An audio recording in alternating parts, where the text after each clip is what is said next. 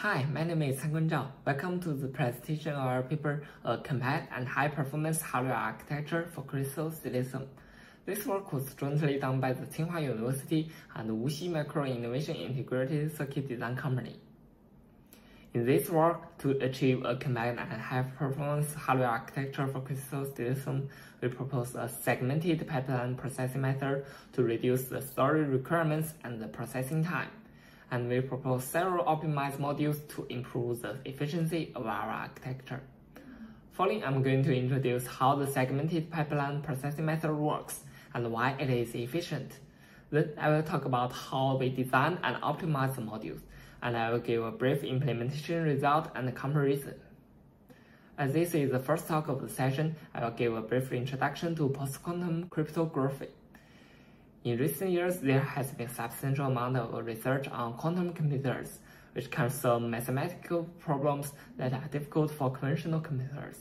If large-scale quantum computers are ever built, they will be able to break many of the public key crypto systems that we use today.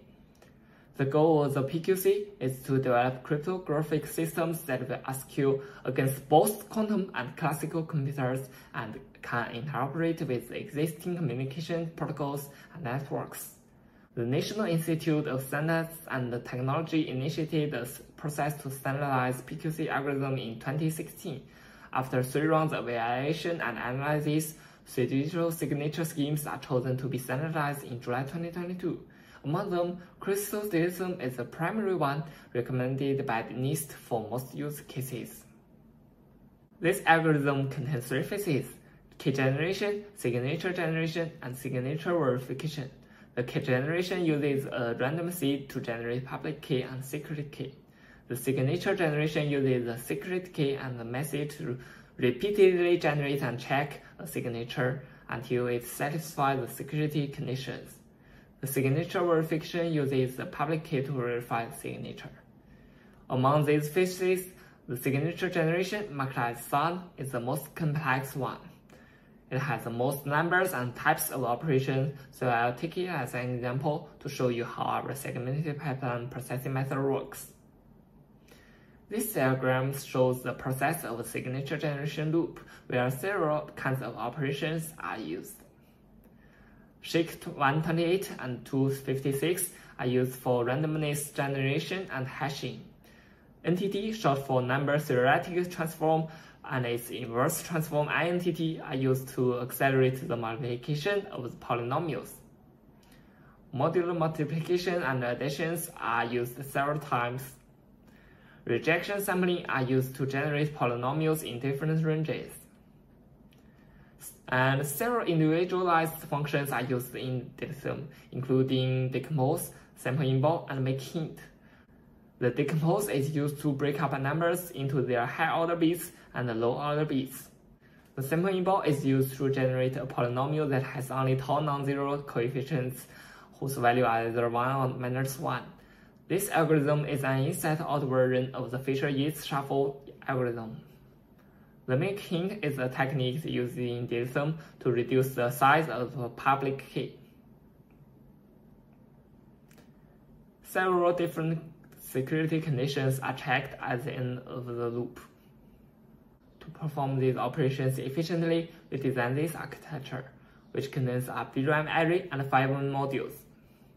The catch-up module is used for SHA-128 and SHA-256. The sample module can perform the rejection sampling and sample involve. The hide module contains a modular multiplier and a modular adder. The entity module comes from the entity or INTT in a pipeline miner. It contains 4 multipliers, which can be reused to calculate 4-way parallel multiplication. The tail module contains the decompose module, a modular adder, the make hint module, and comparators to check security conditions.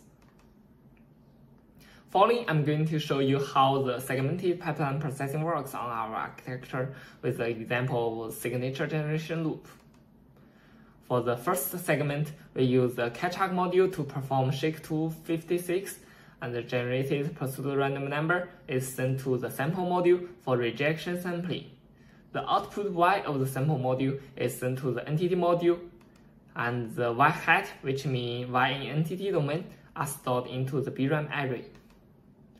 In the second segment, we use catch-up and sample module to generate the matrix A on the fly, and we use the entity module to perform 4-way parallel pointwise multiplication. In the third segment, the entity module performs INTTs on W height and outputs W. Then the tail module performs the decompose function on W. The lower part W0 is stored into the DRAM, and the higher part W1 is absorbed by the catch-up module to prepare for the calculating C tilde. The C tilde is used to generate pseudo-random number, which is used in the shuffle function sampling ball. Then, the entity module performs entity on polynomial C to prepare for the following 3 multiplications. For the first multiplication, C times S1 plus Y, all the operands are stored in DRAM in entity domain, so the hide module performs C times S1 plus Y in entity domain coefficient by coefficient, and the output is sent to the entity module for entity transform, and the output of the INTT, that is Z, is checked by the tail module immediately. For the second multiplication, W0 minus C times S2, the C and S2 are stored in entity domain, and the W0 are stored in normal domain. So the hide module multiplies the C height and S2 height, and the product is sent to the entity module. The subtraction is done in the tail module in normal domain, and its result R0 is checked immediately and stored into DRAM. The process of the third multiplication, R0 plus C times T0, is similar. C height times T0 height in the hide module, INTT in the entity module, and the addition is done in the tail module. The result is checked for the rejection condition and used to make hint in the tail module. This is how the segmented pipeline processing method works. For comparison, here is an animation showing how the traditional hardware architecture works. We can see those modules works one by one, reading, processing, and writing back. These intermediate results have to be stored in the memory and read by the next module. Furthermore, when one module is working, the other ones have to wait.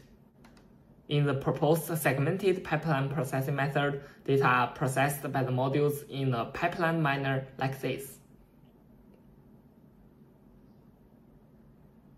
The intermediate results are transferred from the former module to the latter one without passing the memory, and in most time of the segment, modules work simultaneously.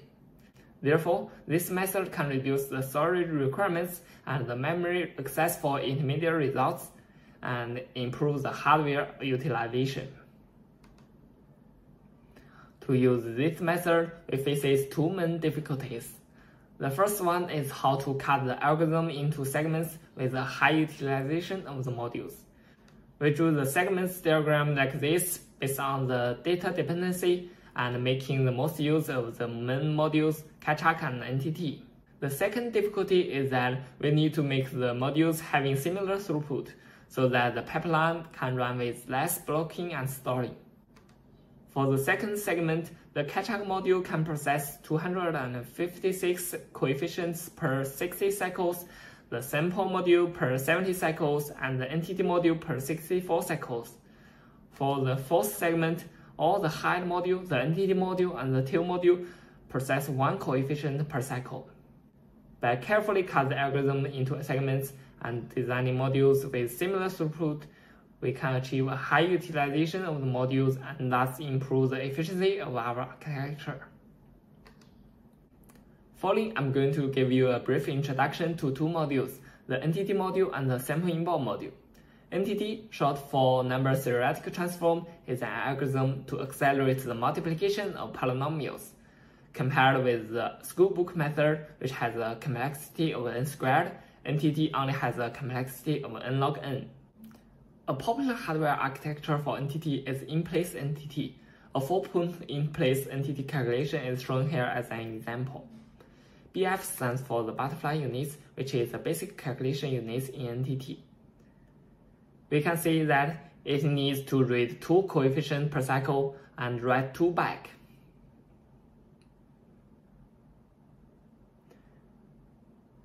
To accelerate the entity, if we use 2 butterfly units, they need to read 4 coefficients and write 4 per cycle. Further acceleration needs faster memory access. For another architecture, pipelined entity is not the case. This animation shows the case we use 2 butterfly units for acceleration. It only needs to read 2 coefficients and write 2 per cycle. Our entity module is based on a classical pipeline FFT architecture, the radix 2 multipath delay commutator, but it's not suitable for direct use here. First, as shown in the figure, there are a large amount of delay units marked as 64D, 32D, and so on. If the delay unit is implemented directly by shift registers, they will occupy thousands of flip-flop resources and cause potentially high power consumption.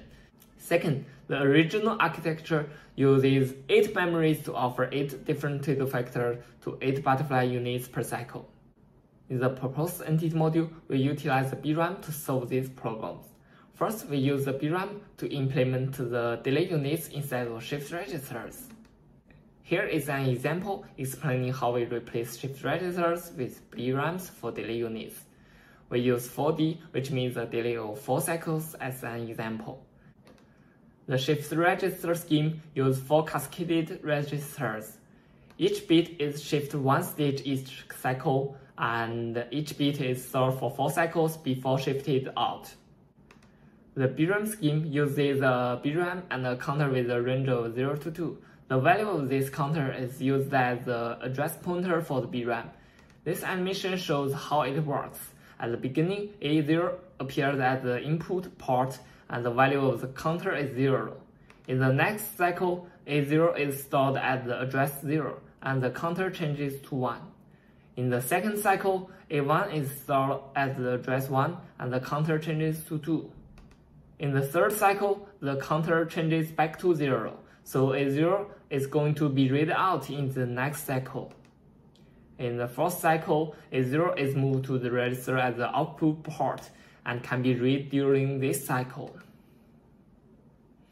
By replacing shift registers with BRAMs, we can utilize the unused spaces and idle ports of our BRAM array, and 5,000 flip-flops are saved. As for the storage of twiddle factors, we use only one dual-port 36K BRAM to store all of the involved twiddle factors. Well, here is the introduction to the next module, sample in ball, which performs an inside-out version of the feature yet shuffle. Its pseudo code is shown on the right. For incrementing I, the odd element at a random position j is moved to the position I, and position j is filled with a new random number 1 or minus 1. This function is difficult to be accelerated by hardware, as the operations in different iterations of the loop have data dependency and cannot be performed in parallel. Besides, elements with index 0 to 255 might be moved to tau positions, which contains diverse possible directions. We utilize a dual-port BRAM to implement this function. To show the core idea, a simplified version is shown here. Briefly, at the port A, we write the new value of Cj and read the old value out. The old value Cj is then written to the address I at port B. Next, I'm going to show you a brief implementation result and comparison. The 3 rows of speed and results correspond to 3 phases: key generation, signing, and verification. The listed related works are 2 most efficient hardware implementations of Dilithium when this work was published. The first one is a compact implementation by Lan, Sestrich, and Gneso. The second one is a high-throughput implementation by Ricci, Molina, Jellica, and others. To compare the efficiency of the implementations, we use ATP, short for area time product, which is measured by the multiplying time by the number of lookup tables, flip-flops, BRAMs, and DSPs respectively. For key generation, this work achieves a 6 to 20 times smaller ATP. For sign, this work achieves a 2.4 to 7.9 times smaller ATP. For verify, our ATP is 1.9 to 6.3 times smaller. Compared with the implementation by Ritchie, for key generation, this work achieves a 1.6 to 22 times smaller ATP. For verify, our ATP is 3.4 to 66 times smaller. For signing, our ATP measured by lookup table is 2 times larger because they use 900 DSPs to implement many functions inside of lookup tables, which causes their ATP measured by DSP is 21 times larger. The compactness and high efficiency of our architecture is mainly due to 3 reasons. First, the segmented pipeline processing method explores module-level parallelism and has the execution time of many operations. In addition, storage requirements are reduced, as some intermediate results are processed by subsequent modules immediately after they are generated. Second, we will achieve high utilization of major modules by making their throughput similar and reusing entity module for multiplication. In addition, we reuse the free spaces and idle ports of BRAMs for sample inbound module and the delay units in entity module. Third, we design efficient modules for several functions, including the entity, sample inbound, decompose, rejection sampling, modular reduction, and so on. That brings me to the end of my talk. If you have any questions, you are more than welcome to connect me or other authors. Thank you for your attention and hope you have a great day.